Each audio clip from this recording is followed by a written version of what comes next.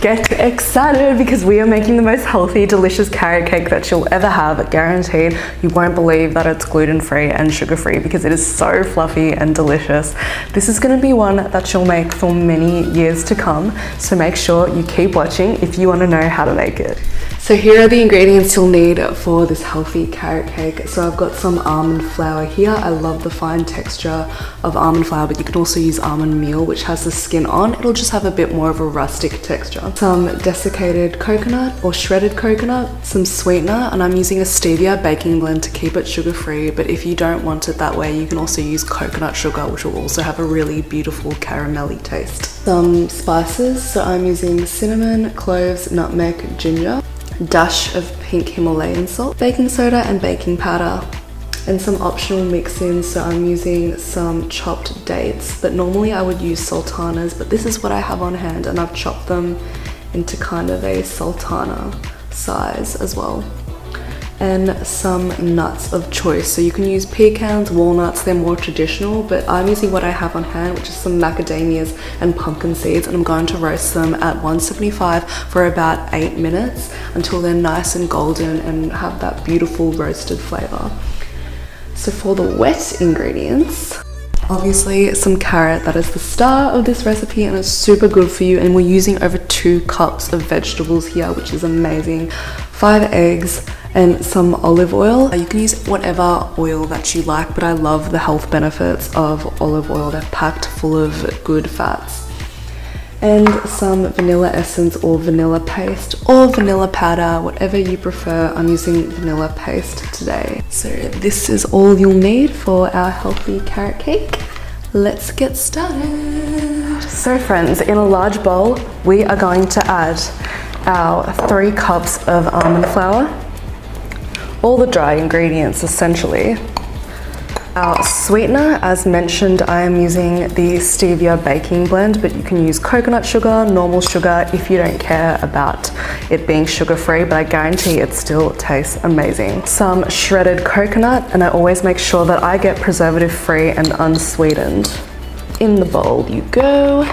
Dry mix-ins, so I'm grabbing our roasted nuts, throwing that in there. Now for our spices. 1.5 teaspoons of ground cinnamon. I love the antibacterial properties of cinnamon and it tastes amazing. It's great for pairing with carbs because it does help regulate your blood sugar. A teaspoon of dried ginger. Again, ginger is full of antibacterial properties, super good for you. 1/2 teaspoon of nutmeg in the bowl and a little pinch of cloves. Don't use too much because that can be pretty overpowering, but enough will be incredibly delicious. A little pinch of salt to add it all together. I use pink Himalayan salt, but you can use whatever you like. And now for our baking agents. So we've got 1 teaspoon of baking powder and 1/2 teaspoon of baking soda, and that is gonna make our beautiful cake rise. Even though we're using a heavy flour like almond meal, it's still gonna make it rise perfectly. And then I'm gonna just stir that all through. Stir, stir, stir. It's already smelling so good. The spices and the almond meal are just like the perfect complementary mixture. My almond meal is pretty fresh, so that is why I didn't use a sieve, but if you've got packeted almond meal pre-mixed, which most of you would because it does save a lot of time, make sure that you use a sieve because that's just gonna make it all combine super evenly and have the butter nice and smooth. So now we're going to add in our wet ingredients, and I don't like to use multiple bowls for this, so I like to dig a well into the bowl, and that's where I'll add all the wet ingredients. So we've got 5 eggs. Now it seems like a lot, but don't forget that I've doubled this recipe so that I can make a really pretty double layer cake, but feel free to halve it if you only want a couple of servings. It is just a no fuss, easy, delicious recipe.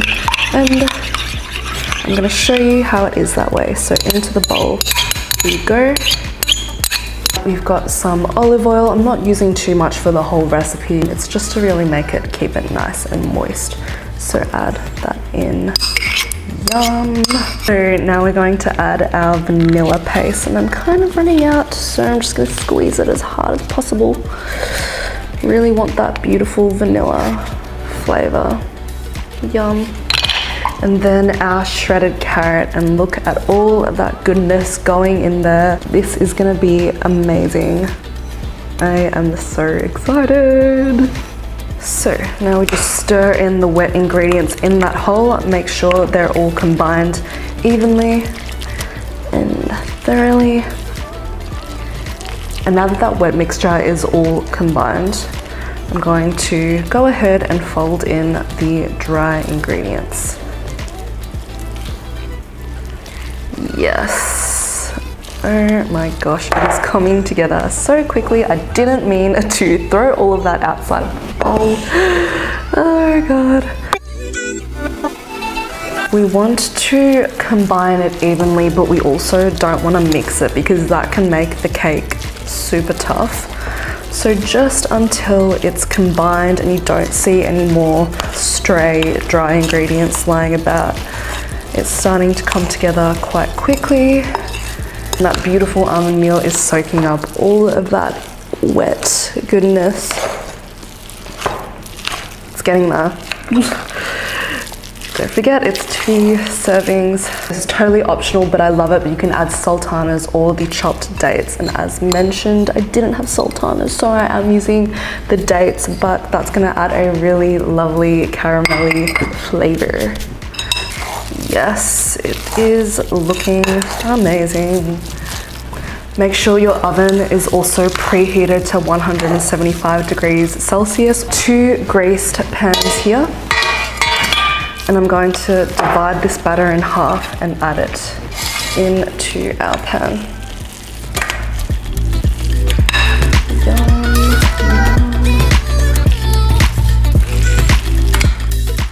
Just making sure to scoop up like every little morsel because I don't want to waste any of this healthy, delicious goodness. Yes, okay. Then I'm just gonna pat it down into the pan. It is quite a firm batter. So making sure to do this quite evenly.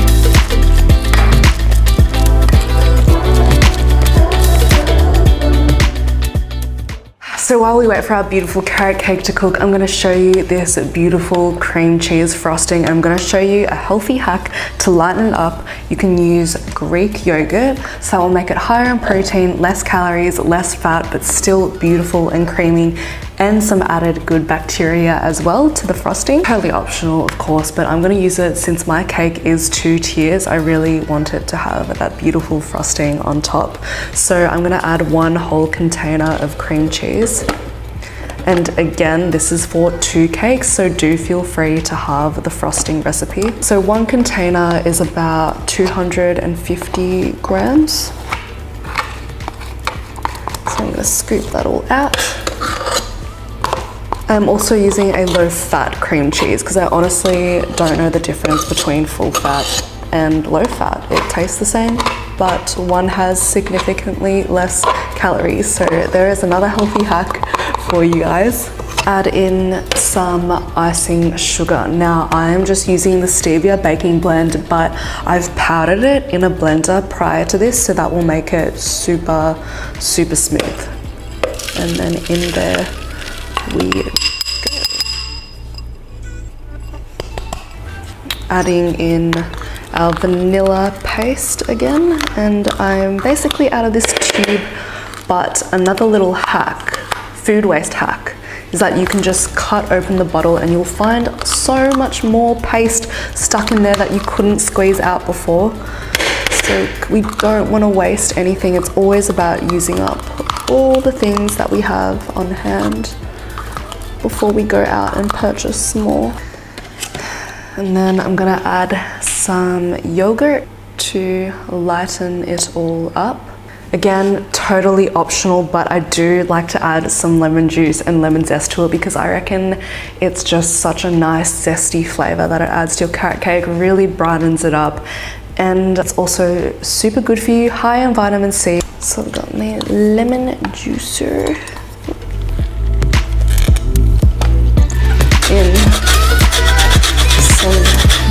this. And then I'm going to blend that all up until it's nice, smooth and creamy.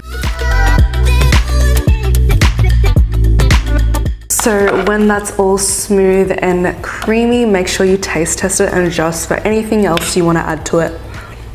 I really like the taste of that. It's enough perfect lemoniness flavor for me. So I'm gonna set that aside, put that in the fridge whilst we wait for our carrot cake to cook and cool down so we can frost it.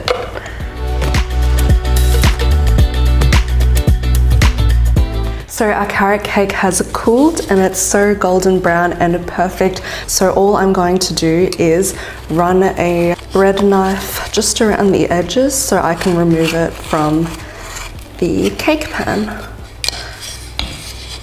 With our cream cheese frosting, just gonna dump it on top like that. Perfect. And then I'm gonna put this on top. And then once I put that layer on top, I'm just gonna drizzle the rest of the cream cheese on top. And I'm gonna go around the edges and just go like that. Kind of like a rustic effect. And now to decorate, I'm going to chop some pecans and just sprinkle that on top. I like to just roughly chop it just for like a little bit of rustic texture. And then I'm just gonna go all around the edges. And now I've got these little cute carrot decorations. So I've just peeled a carrot with a normal like apple peeler, and then I've rolled it into like these cute carrot flowers. So I'm just gonna top it with that. And then also some mint leaves. Thank you so much for watching. I really hope you try this recipe at home. I guarantee your friends and family are gonna love it and they're not gonna realize that it's packed full of vegetables.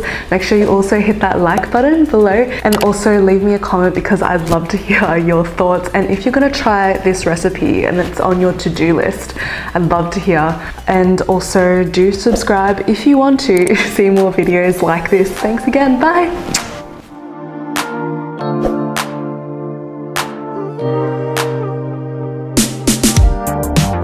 Deep up in my feelings,